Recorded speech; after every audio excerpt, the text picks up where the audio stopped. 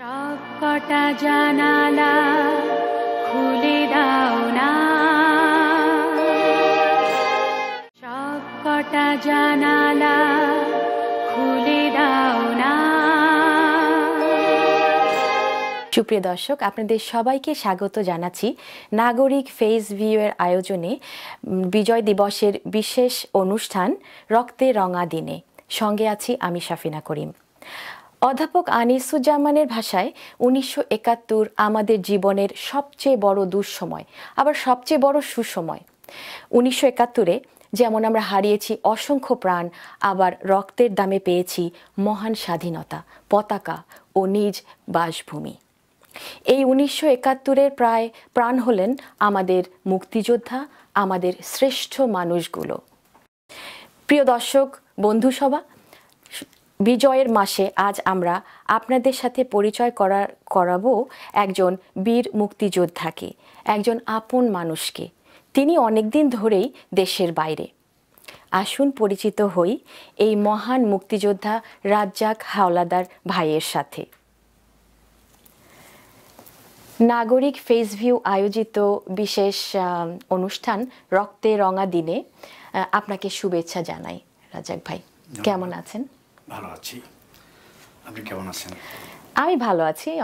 আপনাকে অনেক ধন্যবাদ প্রথমে আমাদেরকে আজকে সময় দেবার জন্য। তো কিভাবে যাচ্ছে আপনার এই প্রবাস জীবন? চলে যাচ্ছে তারে নারে করে আর কি। বহুদিন যাবতে বাইরে আছেন? 93 সাল থেকে এখানে আছি মন্ট্রিয়ালে। জি। এর আগেও ছিলাম বাইরে, জার্মানিতে, আমেরিকায়, বিভিন্ন জায়গায় ছিলাম। এখন থিতো হয়েছি এখানে আর কি মোটামুটি। বহুদিন আগে দেশের থেকে বের হওয়া? আমি প্রথমবার হয়েছে 1979-তে দেশে ফিরে গেছিলাম জার্মানি থেকে। আবার কানাডা এসেছিলাম 1986-তে, চলে গেছি। আবার আমেরিকা আসছি, দেশে গেছি, আবার কানাডা আসছি, যাওয়া আসা মাঝে। হ্যাঁ, মানে তারপরে ফাইনাল আসছি আপনার 1993 সালে এখানে মন্ট্রিয়ালে। আচ্ছা, তো এখানেই আছেন। তো আমরা জানি আপনি লেখালেখি করেন, শুনেছি বিখ্যাত লেখক সুনীল গঙ্গোপাধ্যায়ের সাথে আপনার সখ্যতা। তো যদি আপনার বইগুলো সম্পর্কে একটু বলেন, শুনবো আপনার মুখে সুনীল গঙ্গোপাধ্যায়ের সাথে আপনার সম্পর্ক, এবং আপনি বলুন। ধন্যবাদ। আমি প্রথমেই আমার বাঙালি জাতির, বাংলাদেশের প্রতিষ্ঠাতা এবং স্থপতি বঙ্গবন্ধু শেখ মুজিবের প্রতি আমি আমার বিনম্র শ্রদ্ধা জানাচ্ছি, এবং এই বিজয় দিবসে সকল মুক্তিযোদ্ধা যেখানে যারা আছেন আমি বলি তাদেরকে আমার সহযোদ্ধা, কিংবা আমি তাদের সহযোদ্ধা, তাদেরকে আমার আন্তরিক শুভেচ্ছা আজকের এই বিজয়ের দিনে। শুরু করছি। আমি সুনীল গঙ্গোপাধ্যায় মূলত তার জন্ম 1934 সালে আমার এই গ্রামে, কিন্তু পরিচয় ছিল না দীর্ঘকাল। তার দীর্ঘকাল পরে তার খবর পেলাম, তার বই পড়ে জানলাম যে উনি আমার গ্রামের, আমার পাশাপাশি। সেই থেকে 1989 সন থেকে ওনার সাথে যোগাযোগের চেষ্টা করলাম, চিঠি পাঠিয়েছিলাম, পাইনি। পরে আপনার 2003 সালে ওনাকে নিয়ে আসলাম এইখানে, 2002 সালে আমার বাসায়। সেখান থেকে প্ল্যান প্রোগ্রাম করে শেষ পর্যন্ত উনি 55 বছর দেশে যান না। মাঝপাড়ার ওনার গ্রাম, যেটা আমার গ্রাম, একই গ্রাম, পাশাপাশি একটা খাল মাঝখানে। পরে ওনাকে অনুরোধ করলাম, উনি বললেন যে ঠিক আছে যাব। এই যেহেতু উনি একটা মানে ভারতীয় উপমহাদেশে বাংলা সাহিত্যের মানুষ, তো ওনাকে কিংবদন্তি বলে, লেখক, কবি, সাহিত্যিক সব কিছুই আছেন। তো এমন একটা রত্ন আমার গ্রামে জন্মালো, তারে আমার গ্রামের লোক চিনে না। হ্যাঁ, ঢাকা শহর, চিটাগাং, বাংলাদেশের বিভিন্ন জায়গায় চিনে, কিন্তু আমার গ্রামের কেউ চিনে না। আর ওনার একটা ভিটা সেখানে আছে, অকুপাইড, দখল হয়ে গেছে, নিয়ে গেছে। তার হয়তো সাহিত্য কর্ম সবাই জানে, তবে তাকে দেখেন এলাকার লোক খুব এটা জানেও না, তার নামও শুনে নেই। আর ওখানে যে তার বাড়ি, এটাও অনেকে জানে না। এই পরিচয়টা আমি অনেক কাঠখড় পুড়িয়ে 2003 সালে প্রথম নিয়ে গেছি। তারপর পরবর্তী টাইমে 2008 সালে ওনার মেলা মিলালাম, সেখানে সুনীল ক্লিনিক করলাম, লাইব্রেরি করলাম, একটা বিল্ডিং করলাম, নিজের খরচে জায়গাটা নিয়ে নিয়েছিলাম ওদের কাছ থেকে। এভাবেই তার সাথে তার পরবর্তী 12টি বছর আমরা মোটামুটি ওনার সাথে, উনি এখানে মন্ট্রিয়ালে আসলে উনি আমার বাসায় থাকতেন। আচ্ছা, যতবার আসছেন 3-4 বার আমার এখানে রয়েছেন, দেশে আমার বাড়িতে গিয়েছেন। এইভাবে কারণ ওনার প্রতি আমার একটা দুর্বলতা এসে গেল যে এই মানুষটি বিশ্বের এত মানুষের চেনে, কোটি কোটি মানুষ তার ভক্ত আছে বাঙালি, আমাদের দেশের মানুষ চিনবে না। এই সূত্রে আমি পরিচয়টা করলাম এবং আমি উনি যথেষ্ট আমাকে আমাকে এইটার মূল্যায়ন করেছেন।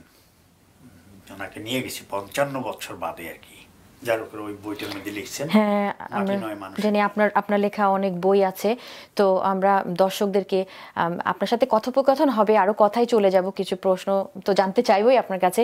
তো তার আগে আমার মনে হয় আমার দর্শকদেরকে আমরা একটু আপনার কিছু বই, আপনার তো লেখা অনেক আছে, তো কিছু যেগুলো এখানে আছে সেগুলো একটু দেখিয়ে নেই। এবং প্রথমে দর্শক আপনারা দেখতে পাচ্ছেন এখানে দেশে বিদেশে জালিয়াতি জালিয়াত রাজ্জাক হায়দারের লেখা, হাওলাদার, আমি দুঃখিত। তো আপনি একটু বলবেন এটা কিসের উপরে সংক্ষেপে, কারণ আমরা প্রতারণা করে এখানে মানুষের দেশে বিদেশে যে মানুষের সাথে মানুষ প্রতারণা করে অর্থনৈতিক বিশেষভাবে, এইটার উপর লেখা, কথা দিয়ে কথা রাখা করে না, দেখাই একটু আমার দর্শকদেরকে বইয়ের অনেক প্রতারণার এইগুলি নিয়ে আর কি। আচ্ছা, এটা গেল একটা। এরপরে আছে হজ বড় ল।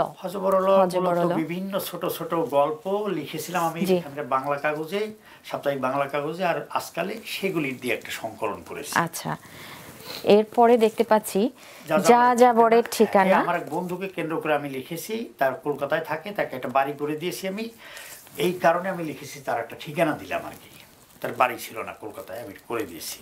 জি। আর ভিনদেশি মায়ের উপাখ্যান, এটা জার্মানির এক ভদ্র মহিলা, ওনার বাসা উনি আমাকে অ্যাডপ্ট করতে চেয়েছিলেন, উনি একজন বিদেশি মহিলা, ডক্টর রোজমারি হেলফেরিক, ওনার উপর লেখা। উনি মারা গেছেন 2007 সালে, জার্মানিতে ওনার বাসায় আমি ছিলাম। তারপরে আছে লঞ্চ ডুবি, এটা একটা কমপ্লিট উপন্যাস, সম্পূর্ণ উপন্যাস, সত্য কাহিনী, কিছু কিছু আছে কাল্পনিক। আচ্ছা, আর এটা আমাদের রাজা মহারাজা, এটা আমাদের নেতা নেত্রী, এমপি, মন্ত্রী, মিনিস্টার, তারা তো আমাদের বাংলাদেশে রাজা মহারাজা, তাদের নিয়ে লিখছে। আচ্ছা, এই আরেকটা দেখা যাচ্ছে খোলা চিঠি। তো এক পাশে দেখছি খালেদা জিয়ার ছবি, আরেক পাশে দুজনকে আমি অনার করেছি এবং দুজন সম্পর্কে আমি লিখেছি যে আপনাদের এই অপকর্মগুলি আপনারা করতেছেন, ভালো কি মন্দ অপকর্মটাই লিখছি বিশেষ করে, যাতে মানে ভুল ভ্রান্তি তো সবারই থাকে, যেটা সংশোধন হতে যাতে। আচ্ছা, আরেকটা এটা প্রেমপত্রের ইতিকথা, প্রেমপত্রের ইতিকথা। হ্যাঁ, আমি একটা ডিজাস্টার হয়ে গেছিল, পরে আমি এটা তো একটা বিশাল বই দেখা যাচ্ছে, 140 পৃষ্ঠা আছে, ওটার আপনার সরি 100 পৃষ্ঠা আছে ছবি, এই কারণে 100 পৃষ্ঠা আর 400 পৃষ্ঠা লেখা। আচ্ছা, এই যে প্রেমপত্র লিখছি ক্লাস 9-10 এ বসে, সেইগুলি এত। আচ্ছা, তারপরে মাটি নয় মানুষের টানে, আচ্ছা, সুনীল গঙ্গোপাধ্যায়ের, হ্যাঁ, এটা উনি দেশপত্রিকায় লিখেছেন, আর আমি লিখেছি গ্রাম শহর, উনি আমাকে গ্রাম সহোদর বলতেন। আচ্ছা, যে কারণে আমি এবার ওটা লিখেছি, দুটো এক কম্পাইল করেছি লেখাটা। জি, লঞ্চ ডুবি তো দেখলাম একবার। হ্যাঁ, বাকি রয়ে গেছে কিছু কথা, এখানে আমরা ফ্ল্যাগ দেখছি, ইউএস, এটা আমার প্রথম লেখা স্মৃতি কথা, গল্প, জার্মানির অভিজ্ঞতা, আমেরিকার অভিজ্ঞতা, কানাডার অভিজ্ঞতা, সবকিছু মিলিয়ে আমি এই বইটা লিখেছি। পারিবারিক কথাবার্তা, অভাব অনটন, দুর্ভিক্ষ, কষ্ট, মুক্তিযুদ্ধের পরবর্তী টাইমে আমাদের দুরবস্থা, এই সমস্ত সব মিলিয়ে আমি লিখেছি। আপনার মুক্তিযুদ্ধের উপরে লেখা কোনো বই আছে? মুক্তিযুদ্ধের উপরে লেখা বের হবে আগামী বছর, এটা আমার হয়ে গেছে, কিন্তু আমি টুকটাক এর মধ্যেই লিখেছি, তবে ওটার একটা স্পেসিফিক বই রেডি হয়ে গেছে, আমি একটু ধীরে সুস্থে এই বইটা বের করতেছি, তবে এবার আর পারবো না, আগামী বছর বের করবো। আচ্ছা, আর সব সময় কি লেখালেখি করেন? লেখালেখির মধ্যেই থাকে? এই কাজই করি, আর কোনো কাজ নেই। আচ্ছা, ভালো। তো এটা শখ। তো আমরা একটা বইও বের হয়েছে ঢাকাতে, মায়ামি সৈকতে, সমুদ্র সৈকতে নীলা, ফ্লোরিডা মায়ামি, এটা কমপ্লিট উপন্যাস। আচ্ছা, আর একটা রাজাকার কন্যাদের পাখি প্রেম, এটাও বের হবে, আর ওটা তো ছাপা হয়ে গেছে অলরেডি। আচ্ছা, এটা আপনার মায়ামি সমুদ্র তো দেশে প্রকাশনার পরে আবার এখানে নিয়ে আসেন কানাডায়? এখানে যখন বই মেলা হয় ওখানে আমরা পাবো আপনার বই? হ্যাঁ, পাবেন। এইখানে পাবেন না, কারণ আমি এই বই মেলা থাকবো ওই ঢাকাতে। ও আচ্ছা, ফেব্রুয়ারিতে। হ্যাঁ, ঢাকায় থাকবো, মাঝামাঝি জানুয়ারির। তো ভালো, আমরা আবার আরো আলোচনা করব এরপরে। আপনার বই তো এর ছাড়াও তো যে কটা নাম বলেন, এর বাইরেও কি আরো আছে? না, আচ্ছা, অনেক, এই যথেষ্ট আজকের জন্য। আমরা তো বইয়ের উপরে আরেক সময় আলোচনা করব আর একটু মানে বিস্তারিত। তো আজকে আরো অনেক কিছু জানবার আপনার কাছে। তো আমি এখন একটি ছোট্ট একটি বিরতিতে যাব। বিরতি থেকে এসে তারপরে আপনাকে আর একটু জানতে চাবো আপনার কাছে কিছু কথা। সুপ্রিয় দর্শক, আমরা এখন একটা ছোট্ট বিরতিতে যাচ্ছি, আমাদের সঙ্গেই থাকুন, ফিরবো একটু পরেই।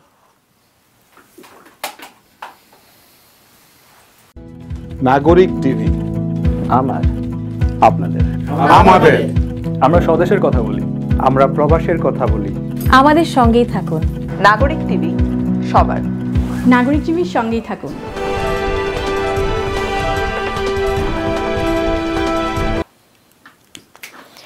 সুপ্রিয় দর্শক, ফিরে এলাম বিরতির পরে। তো আমরা এখন নাগরিক টিভি আয়োজন করেছে ছোট্ট একটি ডকুমেন্টারি করেছেন আমাদের আজকে যিনি অতিথি আছেন রাজা হাওলাদার, তার উপরেই। চলুন আমরা ওটা দেখে আসি। সব কটা জানালা খুলে দাও না,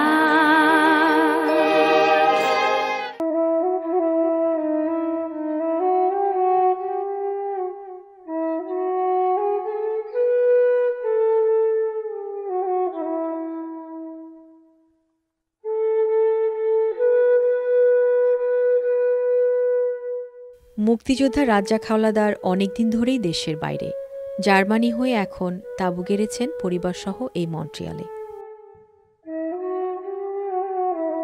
তিনি যেমন মুক্তিযোদ্ধা, তেমনি লেখক, বই পড়ুয়া,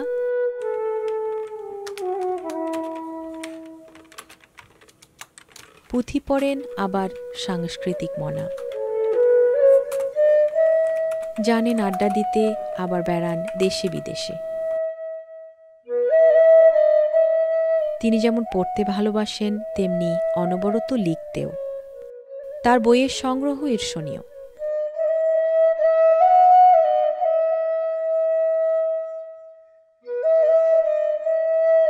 অবসরে বই তার বন্ধু।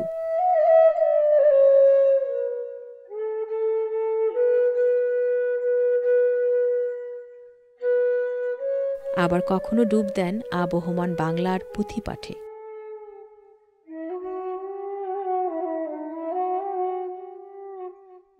আজ আমাদের বাঙালি জাতির এক ভয়ঙ্কর লজ্জা, গ্লানি ও শোকাবহ ইতিহাসের এক কালো অধ্যায়, একটি কলঙ্কিত দিন।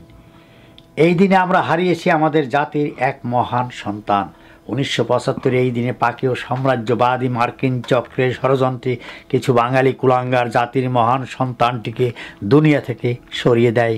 সেই সন্তানটির নাম শেখ মুজিবুর রহমান। আজকের দিনে জাতির মহান সন্তান হারানোর বেদনার দুঃখে শোকে মাতম করে বুক চাপড়িয়ে কাঁদিয়ে করিতে চাহি না তব তনু আমাদের তনু মন ক্ষীণ, শোকের মাতমে চাই না হইতে দুর্বল শক্তিহীন। জাতির পিতা বঙ্গবন্ধুর জন্মদিন স্মরণে এই পুঁথি আমি নিজে লিখেছি।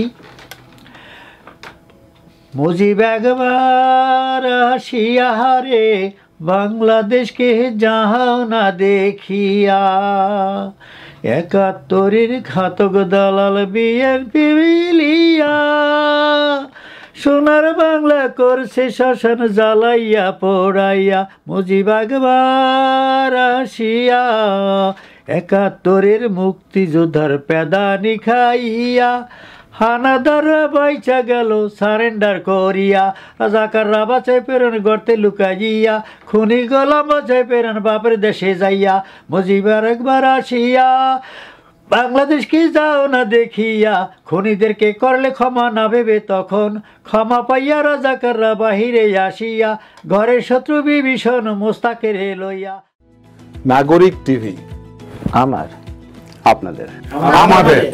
আমরা স্বদেশের কথা বলি, আমরা প্রবাসের কথা বলি। আমাদের সঙ্গেই থাকুন। নাগরিক টিভি সবার। নাগরিক টিভির সঙ্গেই থাকুন।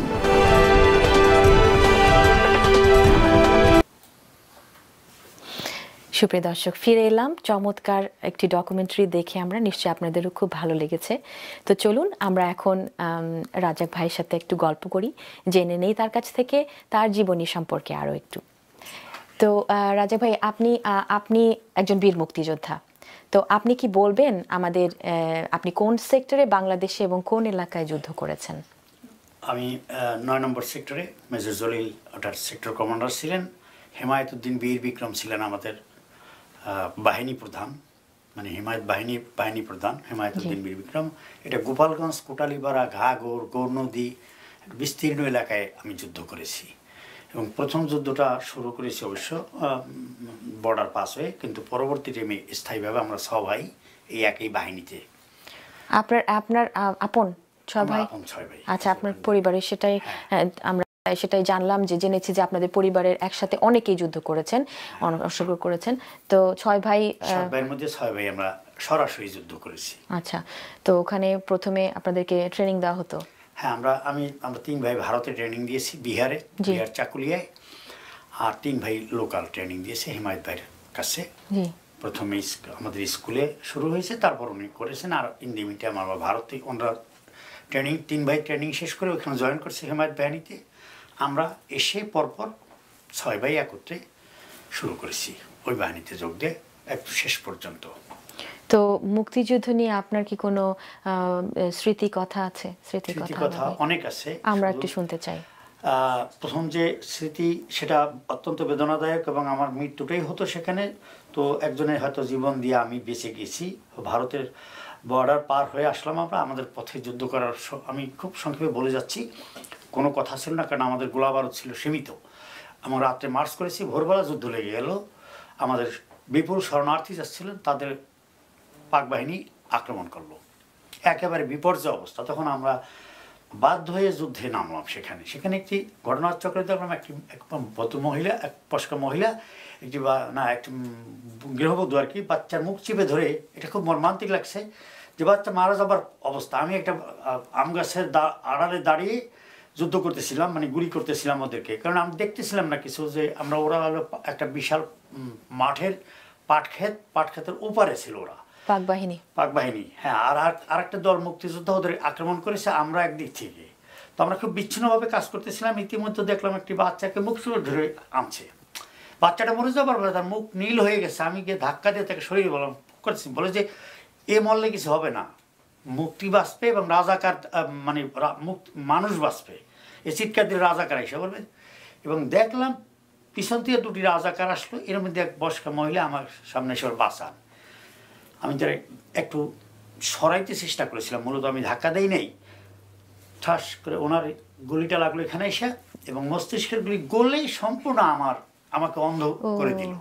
মানে আমি আর কিছু দেখিনি, 2 চোখে ওনার গোল সম্পূর্ণ। বয়স্ক মহিলা, হ্যাঁ, উনি পড়ে গেলেন। আমি তো গুলিটা করলেন কে? ওই দিক থেকে? আচ্ছা আচ্ছা আচ্ছা, ওই দিক থেকে গুলি লাগছে এসা। তখন আমি অন্ধ হয়ে গেলাম, আমি পিছনে সরতে গিয়ে পড়ে গেলাম জলের মধ্যে। পিছনে একটা ছিল, ডোবা ছিল গভীর, এবং আমি হারিয়ে গিয়েছিলাম। আমাকে কিভাবে উদ্ধার করেছে তারা জানি না, পরে কেউ হয়তো বলছে যেখানে পড়ে গেছেন একজন। পরে যুদ্ধ মানে কিছুক্ষণের মধ্যে আমার খোঁজ করে পরে এই স্মৃতিটা আমার খুব প্রতি মুহূর্তে আমাকে খুব, এই যে বাচ্চার যে মুখটা চিপে ধরছে একজন মহিলা, আমাকে প্রতি মুহূর্তে কাঁদায়। আর ওই মহিলা যিনি মারা গেছেন, আমি নিজেকে কখনো দোষী মনে হয় আজও, যে আমি কি তাকে ধাক্কা দিয়েছিলাম, কিন্তু উনি আমাকে জড়াই ধরেছেন। বা বাসান বাসান বাসান মার করে। এখন আমি যদি উনি আমাকে জড়াই ধরলে তো আমি কিছু করতে পারছি না, আমার তো গুলি করার কোনো কায়দা নেই। তো আমি কি ওনাকে ধাক্কা দিয়েছি না সরিয়ে দিয়েছি আমি জানি না। গুলিটা লাগলো ওনার, একেবারে মস্তিষ্ক খুলিটা বেরিয়ে গেল। সে ঘটনাটা আমার কাছে প্রতি মুহূর্তে মনে হয় যে আমি কি তাকে ধাক্কা দিয়েছিলাম। আমার মনে নাই সত্যি সত্যি যে আমি কি করেছিলাম, আমি কি তাকে মেরে ফেলছি। এটা আমাকে প্রতি মুহূর্ত প্রতিদিন কাঁদায়। এবং ওই বাচ্চাটার যে মুখ চিপে ধরছিল, এটা খুব মর্মান্তিক একটা সিনারি, যে আমি যে ধাক্কা না দিতাম বাচ্চাটা মারা যাইতো। তার মুখ লাল নীল হয়ে গেছে, দুধের শিশু সে। আমি এরকম অনেক স্মৃতি আছে। তো প্রতিটি মুহূর্তে ধরা খেয়েছি, মার খেয়েছি, গুলি করতে নিয়েছে, বেঁচে আসছি একের পর এক। আমার বোনের কাছে মুক্তিযোদ্ধাকে সবাই রাখছি এই অবস্থায়, যে আমার বোনের হাজব্যান্ড আসলে মুক্তিযোদ্ধা। যখন রাজাকার খুঁজতে আসছে, বুঝছে আমার বোনের হাজব্যান্ড, বাচ্চা হবে আমার বোনের। এই যে প্রতি দীর্ঘ 9 মাসে আমাদের প্রতি মুহূর্ত মৃত্যু মুখোমুখি হয়েছি, এবং এই সমস্ত টুকটাক ঘটনাগুলি খুব মর্মান্তিক, যা আজকে মানুষ ভুলে গেছে। মানুষ কিছু উপহাস করে মুক্তিযুদ্ধকে নিয়ে, স্বাধীনতাকে নিয়ে উপহাস করে। আর দুই একটা কি আপনি বলুন, আরো দু একটা শুনি তো। হ্যাঁ, আমরা আটকা পড়ে গেলাম। শোনেন, আমাদের যখন ওই যুদ্ধটা করে আমরা ঘরে আসছি, তো আমাদেরকে আবার আক্রমণ করলো তারা। আক্রমণ করলে আমরা মানে ছিন্ন ভিন্ন হয়ে গেলাম, আমাদের দলটা পুরোপুরি। আমরা 12 জন, আমরা পথ ঘাট চিনি না, মান্দারবাড়ি বড়ইচারা, এটা বর্ডারের পাশে। আমরা চিনি না কোথায় আমরা আছি, জানি না, কারণ নতুন এলাকা সম্পূর্ণ, আমাদের গাইড নাই, কিছু নেই। আমরা ছিন্ন ভিন্ন হয়ে গেলাম এবং একটি জায়গায় যখন এই একটা আড়া পার হইতে গিয়েছি, এক মহিলার লাশ, গলিত লাশ আমরা হাত দিয়েছি, উঠে গেছি। কোথায় খাবো, কি করব, দিন শেষ হয়ে গেছে, সন্ধ্যার সময় আপনার ক্ষুধার জ্বালায় পাগল হয়ে গেছি। কাঁঠাল গাছে কাঁঠালের ঘ্রাণ পেয়ে আমরা একটা কাঁঠাল পাড়ার জন্য উঠলাম একজন, এর মধ্যে দেখে একজন লোক আসতেছে, তারা নামিয়ে পড়লো। আমরা মনে করছি হয়তো কোনো আমাদের বিরোধী দল রাজাকারটা থেকে, কিন্তু দেখলাম যে আমরা যে বাড়িটা ছিলাম সে বাড়িটা পোড়াই দিয়েছে এবং আপনার ওই সময় আমাদের ঘেরাও করে ফেললো। কারা? রাজাকার খবর পেয়ে গেছে যে আমরা এইদিকে আসছি। তো রাজাকার আর একটা সাধারণ মানুষকে কিভাবে শনাক্ত করা যেত? হ্যাঁ, ওদের কাছে অস্ত্র আছে। আচ্ছা, ধর মুক্তি গালিগালাজ করতেছে। আচ্ছা, সুতরাং ওরা তো আমাদের অন্য কেউ তো আর আমাদের ধাওয়াইবে না। তো আমরা পথহারা, তখন আমরা রাইফেল, আমাদের গোলাগুলি কি করব, এত কিছু নিয়ে দৌড়দৌড়ি করা, এবং তারপর আমরা পানির মধ্যে ডুবাই রয়েছি এবং পানির মধ্যে ডুব দিয়া কচুরি পানা মাথার উপর দিয়ে রাখছি কোন রকম। এইগুলা অনবরত। তখন যুদ্ধটা মনে হয় কি এটা কি দেশের জন্য করা নাকি সময়ের প্রয়োজনে? না, সময়ের প্রয়োজনে মানে কি, দেশের চিন্তা করেই তো গিয়েছি আমরা। তো যেই স্বপ্নটা নিয়ে যে একটা স্বাধীন দেশ হবে, আমরা নিজস্ব একটা দেশ পাবো, যে স্বপ্ন নিয়ে যুদ্ধে অংশগ্রহণ করেছিলেন, যুদ্ধে, আপনার কি মনে হয় যে সেই স্বপ্ন আপনার পূরণ হয়েছে? হ্যাঁ, পূরণ হয়েছে। স্বাধীনতাহীনতায় কে বাঁচিতে চায়? প্রথমে আমরা একটা স্বাধীন দেশ চেয়েছিলাম, পেয়েছি। আমি ক্লাস 8-এ বসে একটি পাসপোর্টের জন্য গিয়েছিলাম। শোনেন, জাপানে যাওয়ার জন্য জাপান বন্ধু বলছে তুমি চলো আমার সাথে। বলে যে আপনি কি কোনো মন্ত্রী মিনিস্টারের ছেলে? আমি কেন? পাসপোর্ট পাইতে হলে মন্ত্রী মিনিস্টার ছেলে হওয়া লাগে। বাংলাদেশ তখন পাকিস্তান। আচ্ছা, হ্যাঁ, ক্লাস 8-এ তখন আমি। আর যুদ্ধ তো হলো 69-এ, আমাদের গণ অভ্যুত্থান, তারপর 71-এ। তো সেই দেশে পাসপোর্ট পেয়েছি আজকে সবাই মিলে, একটা দেশ পেয়েছি, আমরা শৃঙ্খল মুক্ত হয়েছি, দাসত্ব মুক্ত হয়েছি। চাওয়া পাওয়ার কোনো শেষ নেই। দেশটা কোথায় গেছে? ঘরে ঘরে আজকে সারা বাংলাদেশ জুড়ে টিনের ঘর পাবেন না, সব বিল্ডিং। ভাত না খেয়ে মানুষ মারা যাচ্ছে না। আগে মানুষ, পাকিস্তান আমলে কারো ভাত ছিল খুব কম মানুষের ঘরে, 3 দিন 2 দিনও ভাত খেতে পারতো না মানুষ। তা আমি তো মনে করি যে গ্রাজুয়ালি এই দেশটা উন্নতির দিকে যাচ্ছে। হ্যাঁ, অবশ্যই একটা বা জায়গায় আমি খুব হতাশ, সেটা হলো যে কিছু দুর্নীতির জায়গায় আমি হতাশ, এটাকে রোধ করা দরকার। কিন্তু আমার মনে হয় যে এর চাইতে আর কি বেশি পাই। একটা দেশ পেয়েছি, প্রথমে স্বাধীন হয়েছে আমরা, পরবর্তী দায়িত্ব তো অন্য মানুষের।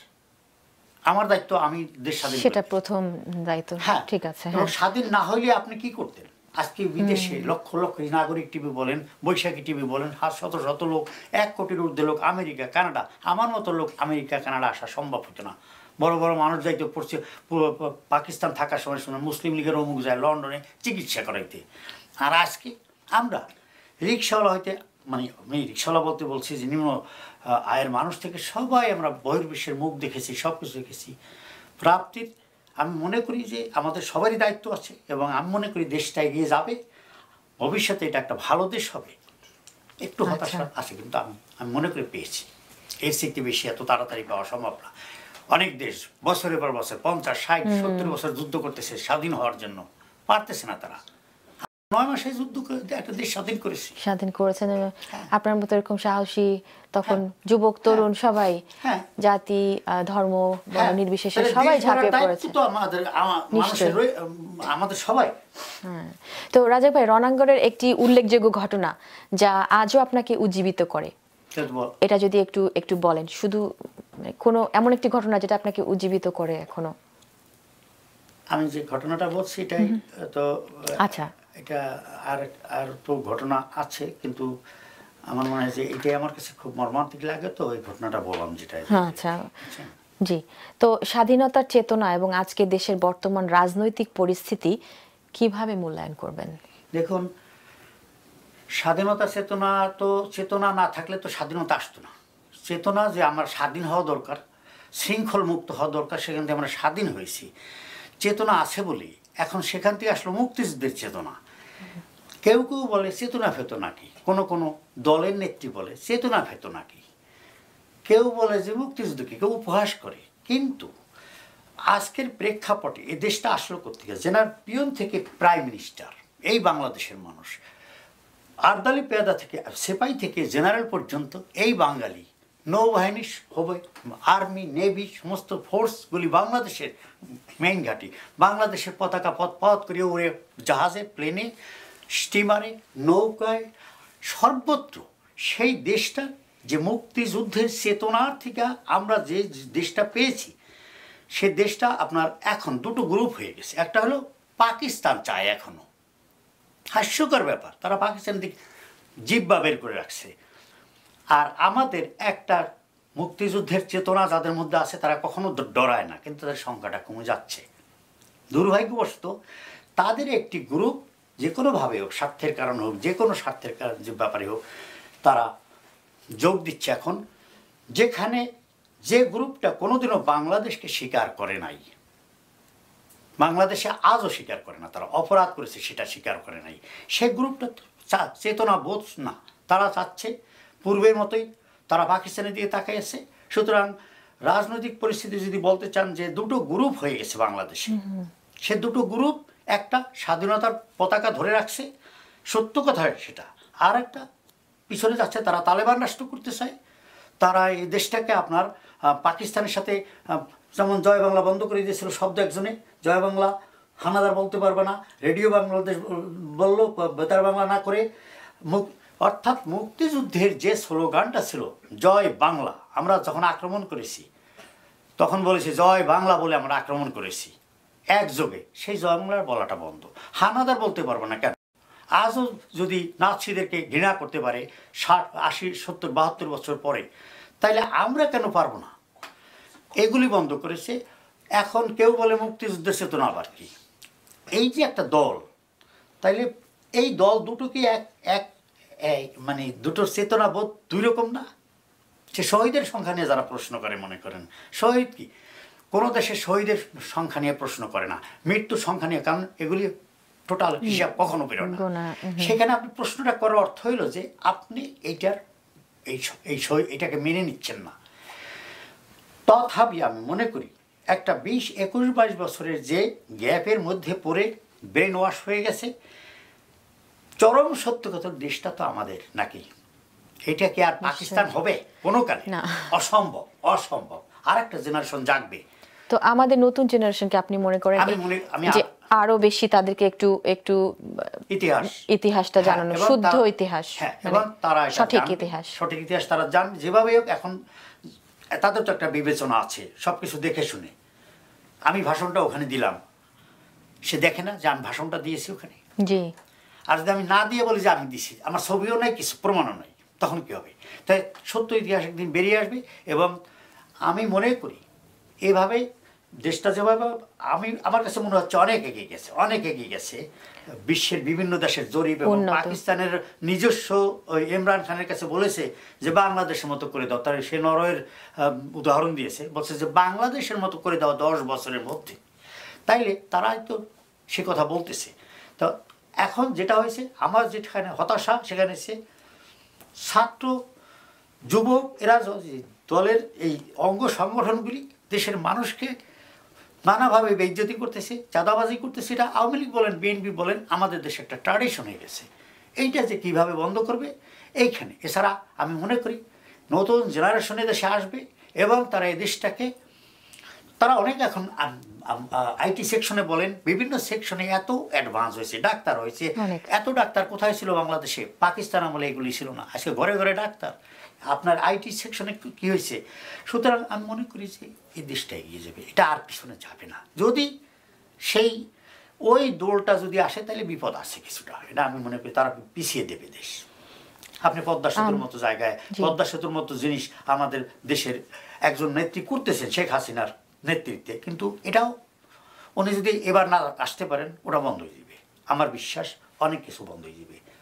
তারপরও আমি মনে করি দেশ এগিয়ে যাবে। আমি হতাশ না, আমি একটা ব্যাপারে হতাশ, ওই যে বললাম যে বাচ্চা ছেলেরা চাঁদাবাজি করে, এটা একটা খুব আমার কাছে খুব কষ্ট। যেই করুক, বাচ্চা ছেলেরা, এই ছাত্র লীগ, ছাত্র দল, এরা ছাত্র, আমাদের সন্তান, তারা চাঁদাবাজি করে। এখন এদেরকে কেউ কন্ট্রোল করতে পারছে না। কেন পারছে না? কোথায় অসুবিধা আমি জানি না, আমি মাঠেও নাই আর এই কাউন্সিলিংয়েও নাই। তবে আমি এই ব্যাপারটা হতাশ, তবে এটাও কাটাই উঠবে। এটা তো আর সবাই করে না, একটা গ্রুপ ঠিকই বেরিয়ে আসবে, যেমন উন্নত আছে, মানে ভালো কাজ। আমি বাংলাদেশকে নিয়ে মোটেই হতাশ না। জি, ধন্যবাদ। তো আমাদের অনুষ্ঠানের আমরা একদম শেষ পর্যায়ে চলে এসেছি। তো সব শেষে বিদায় নেওয়ার আগে আমাদের আর কি আজকের এই যে মহান বিজয় দিবসের নাগরিক টিভির যে দর্শকরা আছেন, আপনাকে দেখছেন, তাদের উদ্দেশ্যে যদি কিছু বলেন। আমি নাগরিক টিভির দর্শকদের উদ্দেশ্যে এইটুকুই বলবো যে এই প্রবাসে বসে ওনারা যেভাবে কষ্ট করে এই আপনার একটি টিভি চালাচ্ছেন, একটা অনুষ্ঠান চালাচ্ছেন, একটি নাগরিক টিভির মতো একটা এই যে একটা স্টুডিও নিয়ে, সুতরাং আপনাদের সবাই সহযোগিতা এবং আপনারা আরও এটাকে ভালো করে এদের অনুষ্ঠানগুলি দেখেন, উৎসাহিত করবেন, এই আমার সমস্ত আমাদের বাঙালি দর্শকরাই তো দেখবে এটা, তাদের প্রতি আমার এই অনুরোধ রইল এবং বিজয়ের এই দিনে তাদের প্রতি আমার অসংখ্য শুভেচ্ছা রইল। রাজা খালাদা ভাই, আপনাকে অসংখ্য ধন্যবাদ আপনার আজকে মূল্যবান সময় আমাদেরকে দেওয়ার জন্য এবং আপনার কাহিনী যে আমরা জানলাম, আজকে আমাদের দর্শকরা জানলেন। আপনার বইগুলো নিয়ে আবারও আলোচনা হবে। তো আপনি ভালো থাকবেন, ভালো থাকুন, সুস্থ থাকুন, এই কামনাই করছি। তো আমি এখন আমার দর্শকের কাছ থেকে বিদায় নিয়ে নিচ্ছি। ধন্যবাদ, আপনাকেও ভালো থাকবেন, সুস্থ থাকবেন। জি, ধন্যবাদ। সুপ্রিয় দর্শক, আমরা অনুষ্ঠানের একদম শেষ পর্যায়ে, এখন আমাকে বিদায় নিতে হচ্ছে। এতক্ষণ আমরা কথা বললাম রাজাক হাওলাদার ভাইয়ের সাথে, আপনারা তাকে জানলেন, দেখলেন, এবং তিনি একজন বীর মুক্তিযোদ্ধা। আমরা জানি শত শহীদের রক্তে অর্জিত যেই মুক্তিযুদ্ধ, সেই বীর শহীদদের সেই ঋণ আমরা কোনোদিনও শোধ করতে পারবো না। তবে আমরা যে স্বাধীনতা পেয়েছি, আমরা চাই একটি সুন্দর দেশ হোক, একটি সুন্দর, সুস্থ, সুন্দর রাজনৈতিক দেশ এবং সুন্দর দেশের প্রত্যাশায় আমরা সবাই। এবং আজকে আমরা এই বলেই অনুষ্ঠানের শেষ করছি। আপনারা সবাই ভালো থাকবেন, সুস্থ থাকবেন, সুন্দর থাকবেন। আবারও দেখা হবে। শুভরাত্রি। নাগরিক টিভি আমার, আপনাদের, আমাদের। আমরা স্বদেশের কথা বলি, আমরা প্রবাসের কথা বলি। আমাদের সঙ্গেই থাকুন। নাগরিক টিভি সবার। নাগরিক টিভির সঙ্গেই থাকুন।